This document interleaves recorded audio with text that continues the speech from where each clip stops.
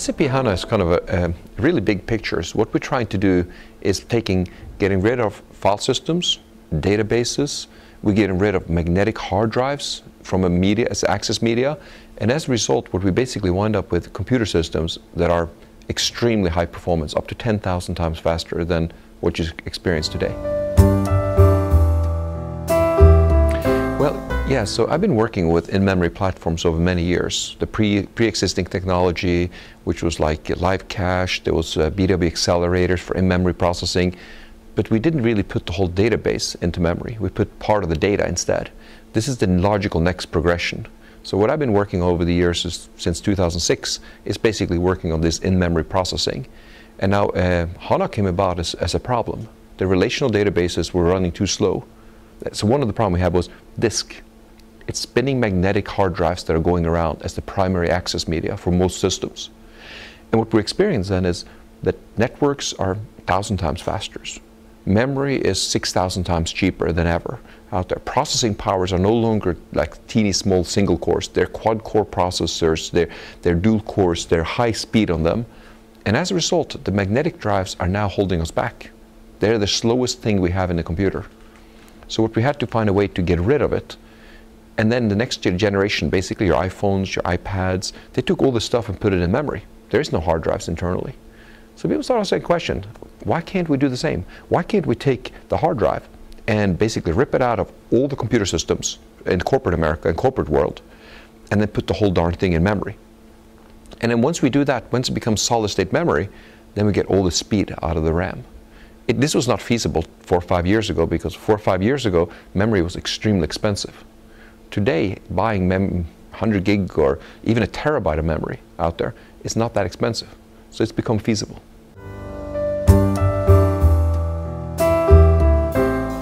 Well, it's already doing it. So we have almost two convergences. We have a first part of the convergence, which is the stream that's meeting each other. You have consumer electronics. So your iPhone, iPads, your memories, your music players, all the consumer electronics has gone to solid state memory already. And that means that memory has become much more reliable. It doesn't crash and burn as much as it used to. At the same time, we have technologies like SAP HANA, who's taking it from the high end, the 500 gig, the 1 terabyte system, up to 100 terabyte systems in memory. Right now, we're squishing the technology in the middle, so your laptops and your machines, your PCs, are still using magnetic drives and databases and stuff like that. In a very few years, within, I would say, 3 to 5 years, I don't think you'll be able to buy a relational database. I don't think you'll be able to buy hard drives out there. Everything will be in memory, even the center points of the consumer electronics. Not just the tablets, but everything in between will also be replaced. And it'll happen very fast.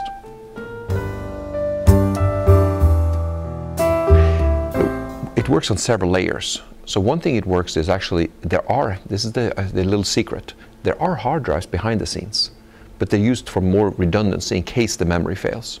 So memory is extremely reliable. It doesn't really fail very often. I've never experienced it, for instance, but it could happen. And if memory fails on the system, then all of a sudden your system will be gone. So behind the scenes, the way it works is takes all the data, all the transaction stuff, and runs it in resident memory. But it actually copies it to a little hard drive behind the scenes, log files and persistent areas. So in case the memory ever fails, there's almost a hot backup running behind the scenes inside the same box. So that's kind of a little secret. Most people think there's absolutely no hard drive. But there are hard drives, but they're only used for backup, almost like a backup and persistent layers behind the scenes. So it works basically by no magnetic reader arms, no spinning disks. It reads instantly out of memory cells and out of memory chips, and then it presents the results. So it's anything from calculations, for database fetches, for presenting stuff on the screens. It becomes dramatic. The average query we're seeing is 400, 500, 600, 700 times faster, and the average operations inside the computer is up to 10,000 times faster. So it's pretty revolutionary. It's not like what we've been doing for 20 years, approving a little bit, approving a little bit, approving a little bit. This is leaps and bounds.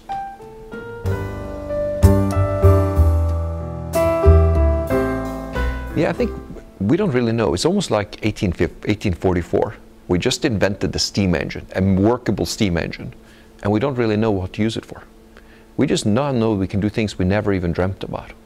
You could use, for instance, you could build a HANA system and not using it for SAP BW, data warehousing, or transaction system.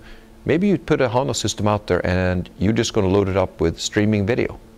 You're going to have in-memory videos, and with 1 terabyte of memory, you could load hundreds of videos out there, movies, full high-resolution movies, and then streaming it to enormous high number of users.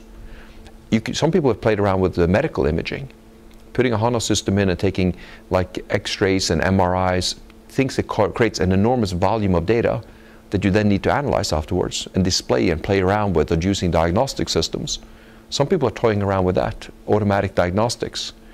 This could be a system that could be easily used for things like super colliders that collects terabytes of memory, terabytes of data every second they run the super collider. We really don't know how this will change the world. All we're focusing on right now is basically about 800 companies have acquired it for corporate America and corporate world to put their databases, like big banks, insurance companies. I worked with some oil companies as well, helping implement it. And they are taking all the enormous transaction data and putting it in memory. Companies like Unilever, they generate over 700 million sales transactions every single day. If they want to analyze sales transactions, they're basically at the boundary of what a current computer system can do. So it's kind of really opening up a new frontier. Our first one is really focusing on replacing all the old slow systems. Once we've done that, I think the next generation will come up with brilliant ideas how to use the new computing power, and it might be using it in ways we have never even envisioned. Well, this is kind of interesting because the Oracle has made a major push into this as well. Oracle acquired Sun Microsystem, the hardware platform, many years ago. It was about 3-4 years ago, and spent billions of dollars on it. And they have a product called Exadata, where they're trying very hard to get into this market space as well. And right now, there's a little bit of headbutting between SAP and Oracle, like who's the best. I think the reality is there's place for both of them. SAP has a huge footprint within the transaction and data warehouse world for SAP customers, and Oracle has a huge push within their own customer group. So I think there's room for both. What's more interesting is we're seeing 6 other vendors entering the space, and those are very boutique vendors, small companies who are coming up with point solution. And the jury's still out if those vendors will survive in the market space. But the dominant force right now are Oracle with their solution, Exadata, and SAP with their solution, which is HANA appliance. Well, that's interesting. It originated, so this has been around, the idea of in-memory processing, for a very long time. The idea of doing it, but actual implementation started off with some workers and PhD people over at Stanford. They worked on the algorithms and compressions. SAP started up teaming up with them in the year 2006, and then quietly behind the scene had a couple of database projects. They leaked it at a conference in 2009 that they were actually working on this from a historical standpoint. And then last summer, in 2011, the summer, they came up with HANA 1.0, which was the first release. And it was kind of an interim release. It's more, I wouldn't call it a beta release, but it didn't do everything we wanted to do. It just basically took the database system and moved some of the data over and let you run the data faster. Now we're in something we used to call HANA version 1.5, and we just renamed it, of course, to confuse people. And what we call it now, it's basically Service Pack 3. What that allows you to do, it allows you basically to take all your BW, your reporting analytics systems, and put them straight into memory on HANA. So it's been around for the idea of projects for about 5-6 years, but only in the last year and a half or so have you have something that you can go into production with and start using. Now it has been, from a company standpoint, it's been mind-boggling. 800 solution has been sold so far, and that's in a year and a half. So 800 companies have jumped on and said, this is so revolutionary, it's so fast, we got to get it, and we got to get it fast. We can't wait.